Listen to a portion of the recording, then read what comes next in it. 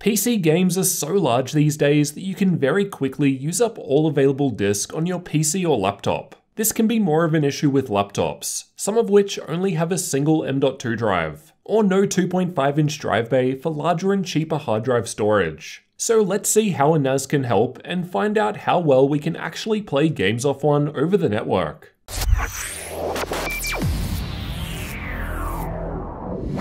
A NAS, or network attached storage, is basically just a box that contains a bunch of hard drives that you connect to your network. You can then access this larger storage over the network. For this testing, I'm using the ASUS AS5304T 4-bay NAS. The key features are that it's got two 2.5 gigabit Ethernet ports, 4 drive bays, quad-core CPU, and 4 gig of memory. Interestingly, this one also has a HDMI 2.0A port, allowing you to stream video directly from the NAS. The guys at Gear Seekers have covered the steps to set up this same model. You can find more information on that in their video if you're after it. In my test setup, I've got 4 16TB Ironwolf hard drives from Seagate. And these are designed with 24/7 NAS operation in mind, which is perfect for me because I never turn my NAS off. I leave it on overnight, backing up everything to the cloud, which in my case is about 10 gig of 4K video that I shoot each day. You of course don't need to start out with as much space as this. You could start out with 1 or 2 smaller drives and expand from there in the future if you need more space. You could also go for a smaller 2-bay NAS. And this ASUS TOR one actually allows you to connect additional expansion units for up to an additional 192 terabytes. Although you can save some money by using cheaper drives, if you're storing important data, I'd highly suggest picking NAS drives like Seagate's Ironwolf series, as they'll be less likely to fail in a NAS environment over time. Basically, they're just made to run all the time and also deal with the increased levels of vibration you get when running multiple drives so close together. Regardless of which NAS you're using, you'll likely have a few RAID options to choose from. I usually go for RAID 6, which means the array can survive 2 disks failing at once. But in this case, I've chosen RAID 10 for a mixture of redundancy and performance. I want to try to put the 2.5 gigabit connection to use after all. Luckily, I happen to have the ASUS mothership in for review, as it's got a 2.5 gigabit Ethernet port. Here are the results from Crystal Diskmark when reading and writing to the NAS with the 2.5 gigabit connection.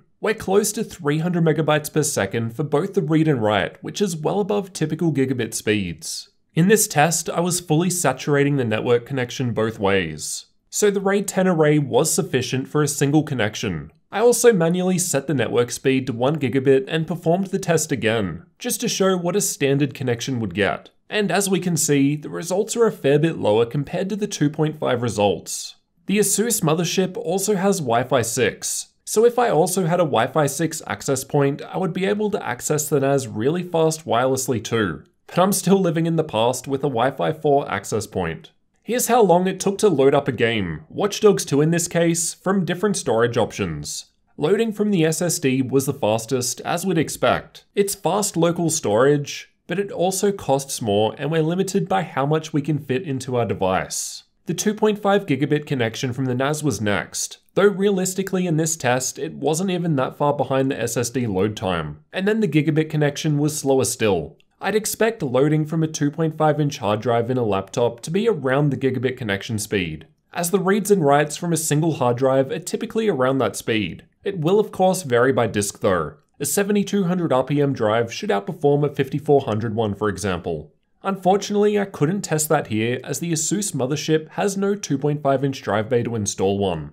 A good example where your only option is expensive and smaller M.2 SSDs. Well, maybe not, as it has 3 M.2 slots, but many other laptops just have one. The ASUS GX701 comes to mind. It will also depend on the specific game too. I also tried The Witcher 3 and had the same 23-second result to get into the game regardless of where it was loading from. I was rebooting between tests, so unless it caches to local storage, this confirms that it will vary. For the most part, game load times are what will be the most noticeable when you're storing the game files on different media, such as a NAS, as this is when the bulk of data is read.